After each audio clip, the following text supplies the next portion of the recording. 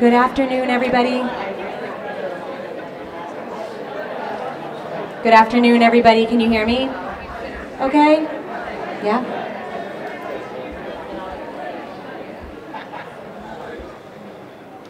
Good afternoon, friends and family of DJ Henry. I'm Kelly Cavanaugh, the new principal of Oliver Ames High School, and I'm truly honored to have the privilege to welcome you to this dedication ceremony. I've only been a member of the Oliver Ames family for a year, but DJ's story and his memory have already made a lasting impact on me as a leader and as a human. I'd like to start by thanking the members of the Easton School Committee, the Easton Public Schools Administration, Raising Multicultural Kids, and the Oliver Ames community for attending today. I'd also like to thank Matt Auger, whose commitment to purchasing this beautiful tree and plaque and planning the ceremony was unmatched, and we really appreciate you, Matt.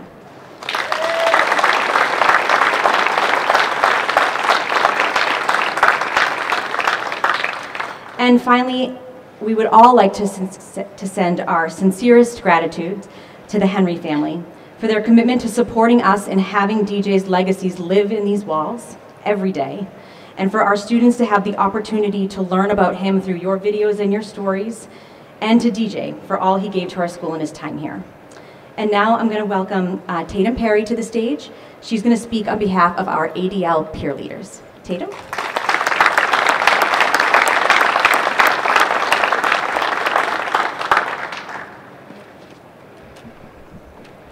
Good afternoon, everyone, and thank you all for being here. My name is Tatum Perry, and I am grateful to be up here representing OAHS, ADL Peer Leaders, and the RMK Youth Forum, both organizations dedicated to making meaningful change and connection in our communities. Today, we are here to honor one of Easton and OAHS' most inspiring students, DJ Henry, a student who epitomized kindness, hope, and sincerity, and just through his presence, served his community. As this tree in his honor serves to symbolize his legacy, the legend of the kind of local hero that he was, it continues to ring throughout our OA halls, reminding us of the importance of who we choose to be and what we leave behind.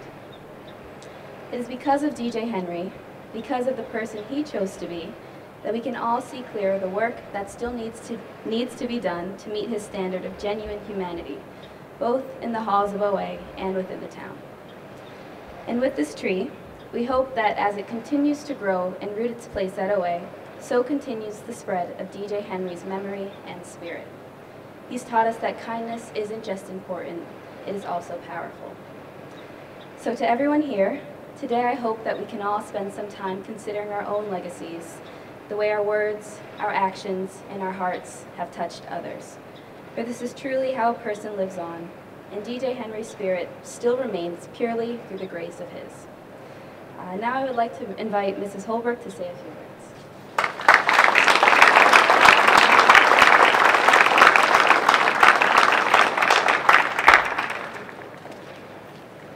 Thank you, Tatum. I had an opportunity to experience DJ Henry not as a student, but as an athlete.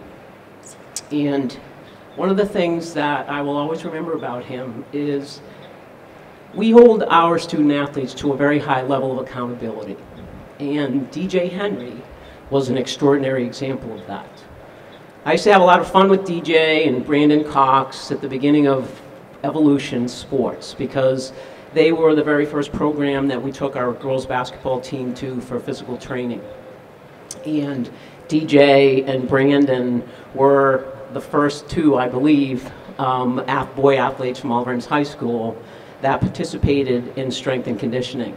And the one thing that I loved about DJ was the fact that it didn't bother him that there were girls in the gym with him, making themselves bigger, faster, stronger. And I will forever appreciate that about him because he was always for the good of the group. And to me, that was one of the most important characteristics because he not only led on the field and on the court, he led every day as he walked through this building.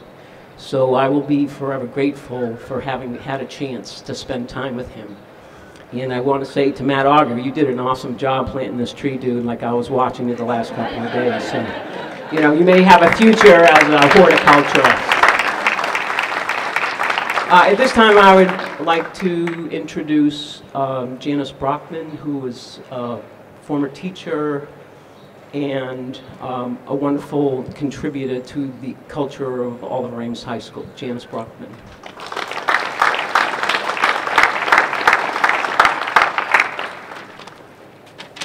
Put the glasses on. All righty. Everything that has been said before me is so true of DJ. He was an absolutely wonderful person. We're here to honor his memory for a young man who was taken away way too soon.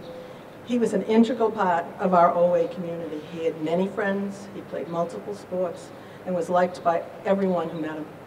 The kids in the school, all of us teachers, all of the staff, there wasn't anyone that ever had a bad word to say about DJ. I did not have DJ as a student. I got to know him through Brandon Cox and my daughter. So that's how I got to know him.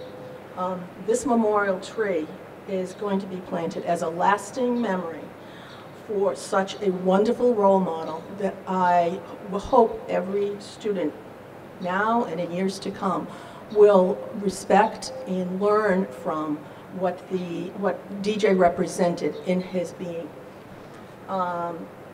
Everybody, all students should emulate the way he behaved. He had so much to offer the world, and I really hope that students will tag on to his legacy. Some of his very many positive qualities were kindness, consideration, being totally upbeat, humble, friendly, respectful, polite, and I'm sure all of you can keep adding on many more adjectives in addition that some have already been said. He was an absolutely wonderful, all-around nice person. I never heard, no one ever said a bad word about DJ. And my lasting remark is, I hope the students who look out these windows or who are in this courtyard ask about this tree and this plaque and this person, and that they will then model themselves after him. Angela, this has never left my bulletin board that's on my desk at home. And I just had to bring it because it's always there. All right, thank you.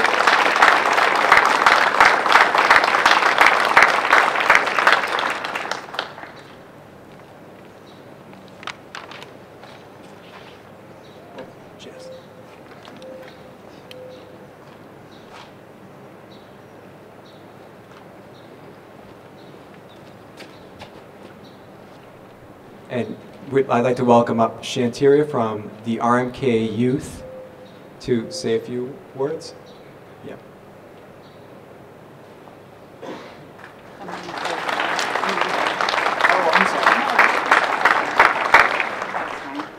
Hi, I'm Denise Lane, Executive Director of Raising Multicultural Kids, and I just wanted to say a few words about the RMK Youth Forum. Under the direction of Georgina Englishby in 2020, they came together, comprised of many OA students that really in 2020 said we really want to do something and honor DJ. And so they worked with the staff and created DJ Day in October of that year. But they wanted to continue that legacy, to honor him and make sure that his legacy is known and continued throughout the school. So Shantiria is the chair of our youth forum, and she'd like to say a few words.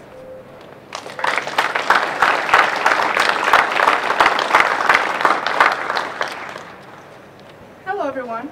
How are you doing? Hello, everyone. How are you doing? All right. My name is Shantiria Crawford, and I am the chair of Raising Multicultural Kids Youth Forum. Today is a day that is both a little sad and very beautiful, and that is okay. It is great to bring forth the truth about a moment in time. The truth is, when our youth forum was created in the summer of 2020, we asked ourselves, what was something that the youth in our community wanted to talk about during such a pivotal time? What truly mattered to them? A phrase I heard before the summer was brought to light once again, DJ Henry Day. I could see how much he meant to the people I had spoken with, and I was excited to be a part of such a great project. But I have to be honest, whenever I was in the Easton community, whether it was visiting my husband's family or volunteering, all I ever saw acknowledging DJ was a small plaque in a display case in one of the hallways right here in OA, and Berkeley with his name on it from his family. One thing was for sure, many students in Easton seemed to be ready to discuss DJ and his legacy in a way that hadn't been done in the 10 years since his ascension. To remember him, to honor him. However, with heavy hearts, many of us realized the pain some had experienced in this community by not truly acknowledging that one of their own is gone. With lots of hard work, the Youth Forum, along with RMK, OA, and several leaders here in our community, designed and created DJ Henry Day. Both of these years have been the most beautiful challenge to attempt to shine a bright light on DJ's legacy and letting students think of their own legacy. The first year, many students were upset to have this be one of the few discussions about DJ that happened over 10 years. Why now? Was the most frequent question I was asked. Many students who went to school with DJ had left the community without an opportunity to really talk about him. Why hadn't those students gotten this chance? Then an even harder truth was shared. Many students feared they would finally get a chance to have open and earnest discussions about justice, about their own lives and experiences, about DJ, just for them to be abandoned. And I want to say to all OA students, we heard you loud and clear. We are still here today and hope to be with you again in the fall for our 3rd DJ Henry Day.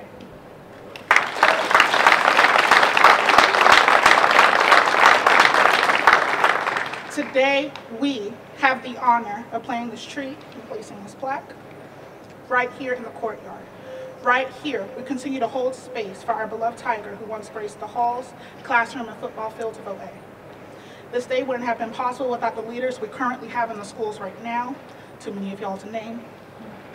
Without the dedication and hard work of Raising Multicultural Kids Youth Forum, ADL peer leaders, and Claudia Ferreira, who could not be here today. And without the blessings of the Henry family. Today we remember DJ for the kindness he exuded, the love for family he had, the sportsmanship he displayed, and the impact he has continued to have on us all. Thank you.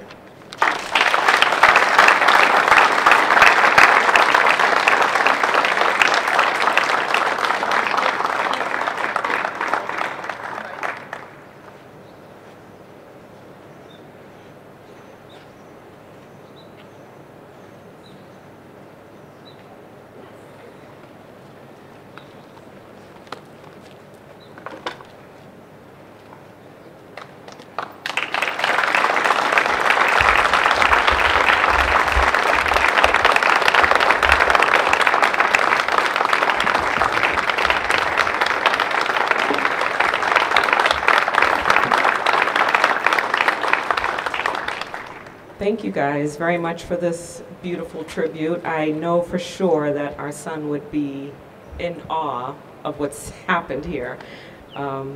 Many of you have spoken about his qualities and you know, all of the things that he loved most, which was really having good friends, sports. Anyone that knew him knew all he did was talk about sports. So this is a wonderful tribute, and he just loved family. He really did want to be the best he could be, so we appreciate that you guys continue to think about him, speak about him, and for the students that didn't know him, we appreciate that you're taking the time to learn about him. And for all of you that did know him, we thank you that you continue to share him with people in your circles, and so we're grateful, continually grateful for the Easton community and all that you guys have done for us. In our most darkest hours, you guys came and rallied and loved on us and comforted us in ways that we really needed. So we are forever eternally grateful for each of you for all that you've done. So thank you. Thank you.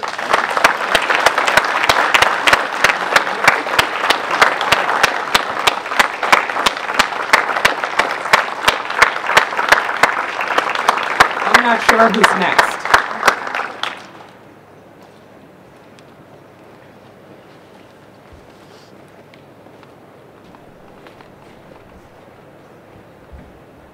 that's the end of our ceremony. I don't really have anything else to add other than just I'm very happy that we had this event today, and it's a great showing, and when I look around here, it's really impactful to me, and so just happy we did this. So thanks everyone.